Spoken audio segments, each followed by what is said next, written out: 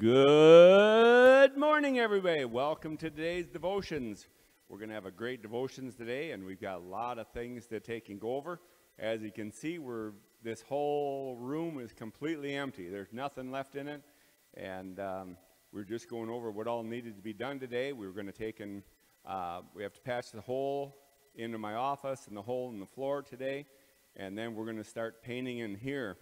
Hopefully, we can get this all painted by tomorrow. And I'm going after the new flooring, or the new subfloor for this today.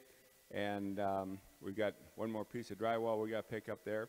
We got our new truck yesterday, and we're anxious to take and use that. But we got a lot of things to take and pray for this morning.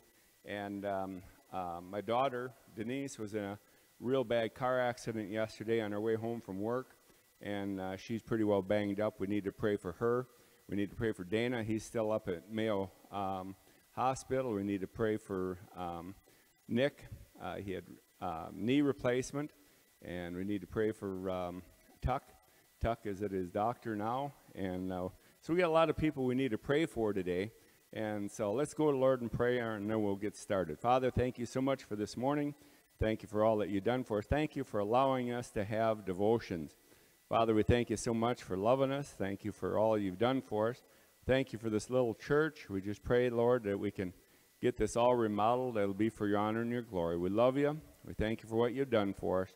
We just pray now for Denise, Lord. We pray that you'd be with her. I just pray that you lay your healing hand upon her and in this accident that she was in, and that they'll be able to get their car replaced. And Father, I just pray also for Nick, as he had knee replacement done yesterday. I pray that you take and be with him, guide and direct him. We pray also for Dana, as he's still up at Mayo Hospital. I pray that his tests would all come up negative, and that he'd be home with us today. And Father, we think of the many others that we need to pray for. We just can't thank you enough for loving us and being with us. And be with Tuck as he's at the doctor today. And I pray that the doctors know exactly what to do for him.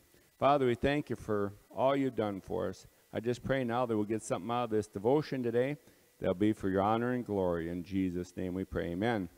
Now, a person who runs a food bank has to be real inquisitive, or has to be able to do things differently. And as you notice my pulpit today, I've got milk crates. And so anyway, that's what we're going to be using for a pulpit today. Because there's nothing else in here. And so you'll have to take and bear with me probably today, tomorrow, and Friday. But it's going to be exciting to see how this place is all transforming, and how it's going to go back into the way that it should be. And we're excited about it. We're excited to see what God is going to do with this place. And but let's get into today's devotions. Yesterday we talked about what we need to do to fight, and how that we need to fight, that we need to take and meet our enemy head on, and that we don't want to turn our back on him, and we don't want to go the other way. Well, today we're going to take a look at the armor in which we need to fight with.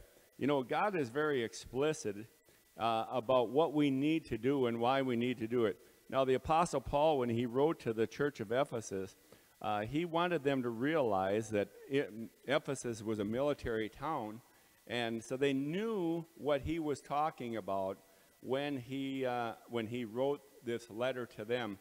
But if you go to Ephesians chapter 6, and we're going to be starting at verse number 14 today, it says, "Stand therefore, having your loins girt about with truth, and having on the breastplate of righteousness, and your feet shod with the preparation of the gospel of peace, above all taking the shield of faith, wherewith ye shall be able to quench all the fiery darts of the wicked, and take the helmet of salvation and the sword of the Spirit, which is the word of God." I don't know if you can hear the echo in here like I can, but boy, it is really echoing in here with nothing in this room. And just bear with me, and we're going to get through this devotional today. But here we see that Paul is talking to the church of Ephesus about what they need for their spiritual warfare. he wants them to understand that it's no different fighting our spiritual battles than going to war and fighting in a war. They needed the same type of armor and things like that as if they were going to war and fighting an enemy, because that's what we are, is we're fighting an enemy.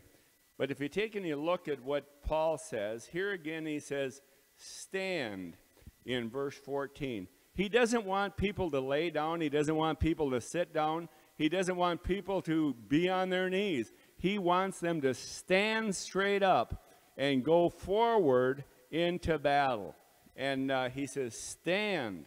And so that's what we need to realize, is that we need to stand on the Word of God. We need to stand, and we need to realize that God's Word is true, and we need to stand on that Word. Not only that, but he goes on to say, he says, have your loins girded about with truth. Now, the loins, believe it or not, are your calf or your thighs right here. Those are your loins. And he says, I want you to have them girded about with truth. Well, what does that mean, gird about with truth? We need to know what the Bible says. We need to know the truths that are in God's Word. And we need to be able to take and present them to people so that they can be saved. We need to understand that we need to gird our loins about with truth. Now think about the loins here. You know that this area of your body has your femur bone in it. That's the largest bone in your body. Not only that, but some of the strongest muscles in your body are in your thighs. And he's saying you need to be strong in your loins. You need to be strong with the Word of God. You need to be strong with the truths of God's Word. And that's what Paul is talking about here. Then he goes on to say, he says, put on the breastplate of righteousness. Okay, that's the part that covers your chest. And as I was looking at this, I'm thinking to myself, well, why would he have the breastplate of righteousness? Well, when we get saved, what happens? Jesus comes into our heart. And that's where we receive our righteousness. That's where we receive salvation.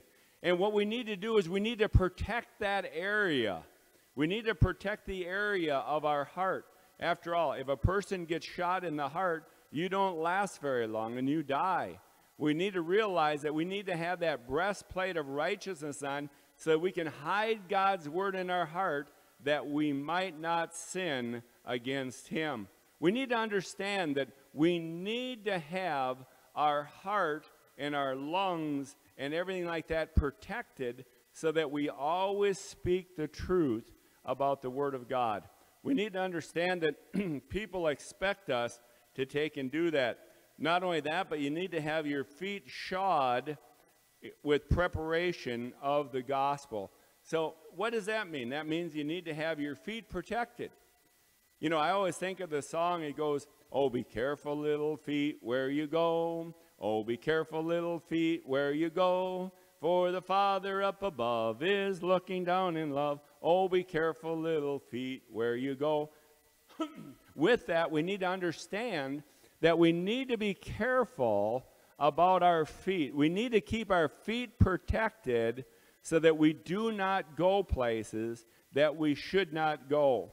We need to understand that our feet can take us to places that, quite frankly, we should not be there.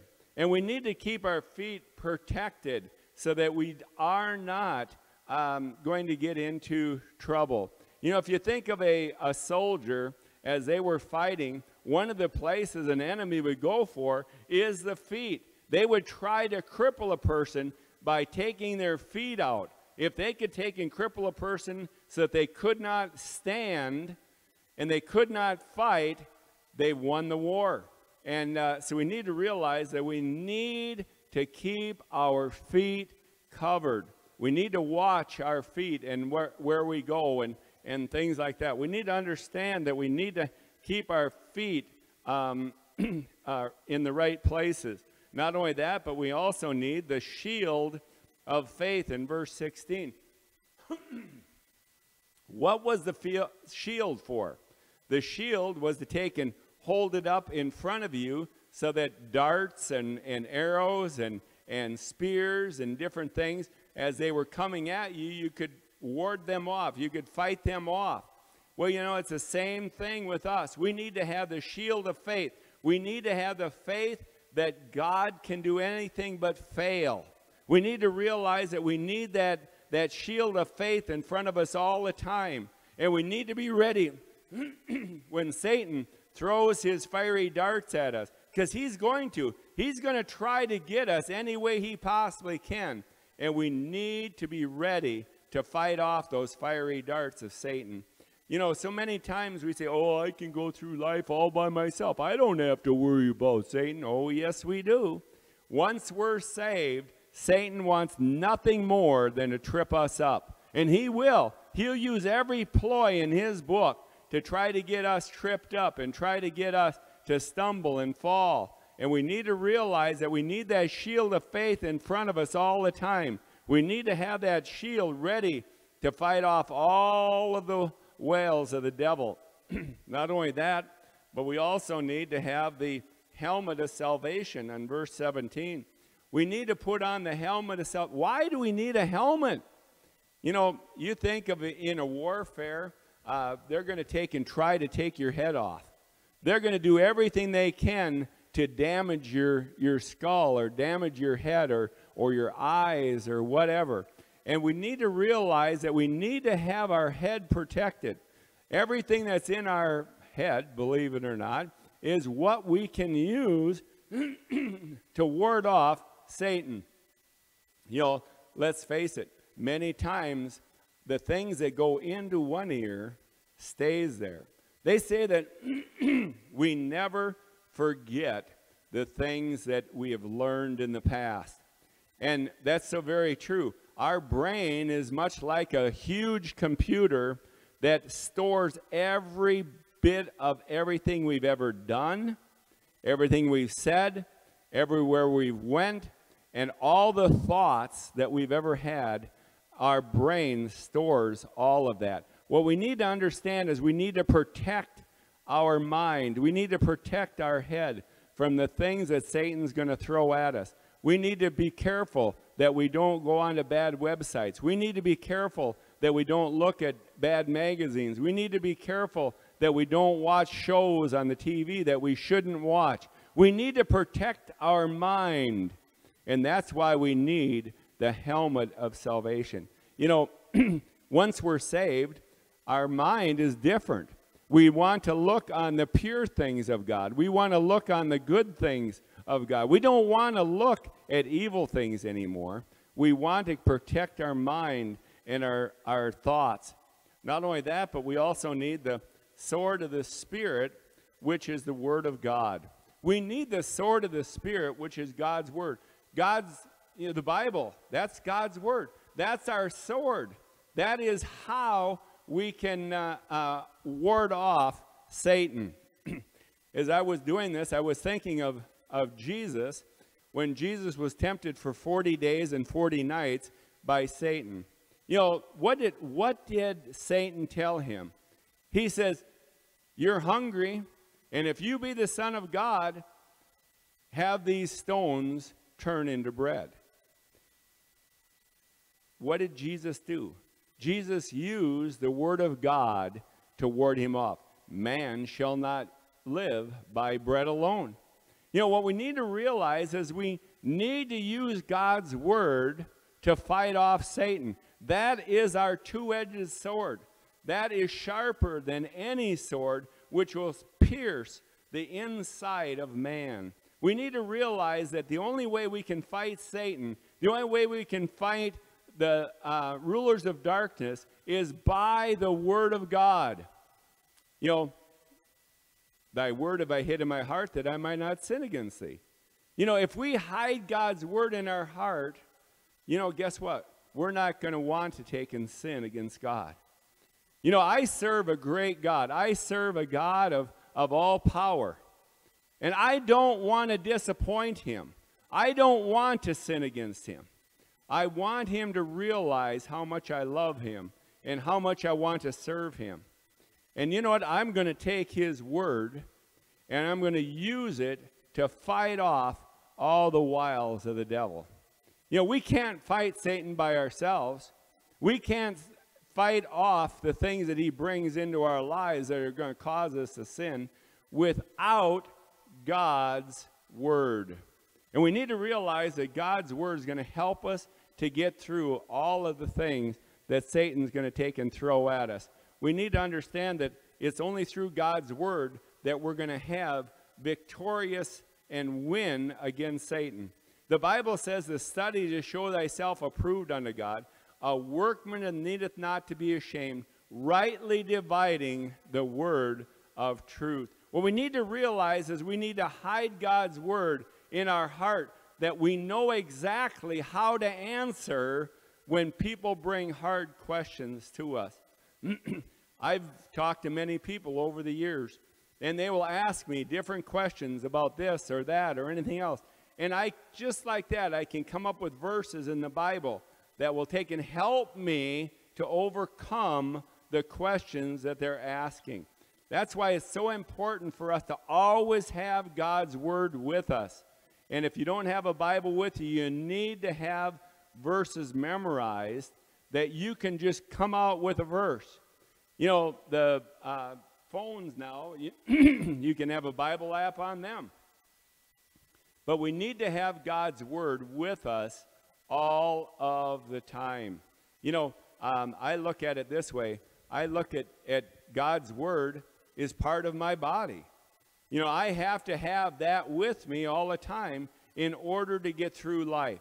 And so do you. You need God's word with you in order to get through life. If not, you're going to lose the battle that's set before you. We all need to realize that we need the full armor of God every day.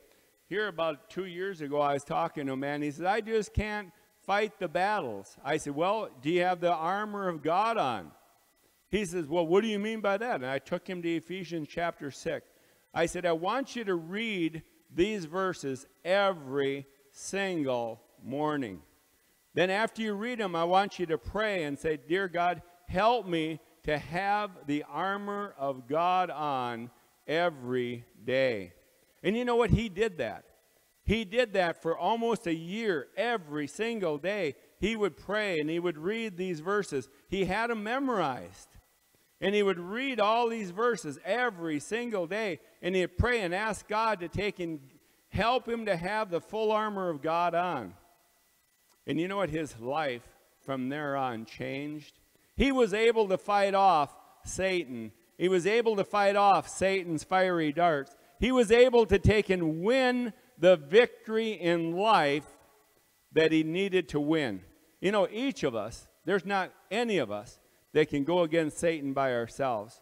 We need to have the full armor of God on every single day. You know, you think of a soldier, when a soldier is going into battle, do they put their armor on before they go? Or do they just say, "Well, you know what? I'm going to leave my bulletproof vest back. It's so hot. It's so heavy. I'm not going to take that. In fact, I'm going to leave my helmet back here too. You know, what do I need a gun for? I'm going to leave that back here too." You know, what we need to realize, they need all of their armor in order to fight the enemy. It's no different with you and I. We need the full armor of God on every day so that we can fight the enemy, and we need to win the enemy. You know, we have a young man here in the church. His name is Jacob Burke, and he's in the service now. And we need to pray for him every day that he would put on the full armor of God and that he would keep his life pure before God. So make sure you put the armor of God on every day. Let's go, Lord, in prayer. Father, thank you so much for today. Thank you for all that you've done for us. I just pray now that we can put on the full armor of God, that we can fight off all the wiles of the devil. Father, I just pray for Jacob, Lord, as he's in the service. I pray that you can be with him. Help him to put on that full armor of God every day. Father, we just thank you so much for loving us. I thank you for the church. We just pray for the service tonight, that everything that will be said and done will be for your honor and your glory. We love you. We thank you for what you've done for us. In Jesus' name we pray, amen. Tonight at 6 o'clock out at the windmill, we're going to have our midweek service. So if you're in the area and you want to come to church, it's going to be at the Windmill tonight at 6 o'clock. And so try to be there. And I guarantee you're going to enjoy tonight the study in Revelation. So until tomorrow morning, same time, same place, you have a great day today, and we'll talk to you in the morning. God bless. Have a super great day today.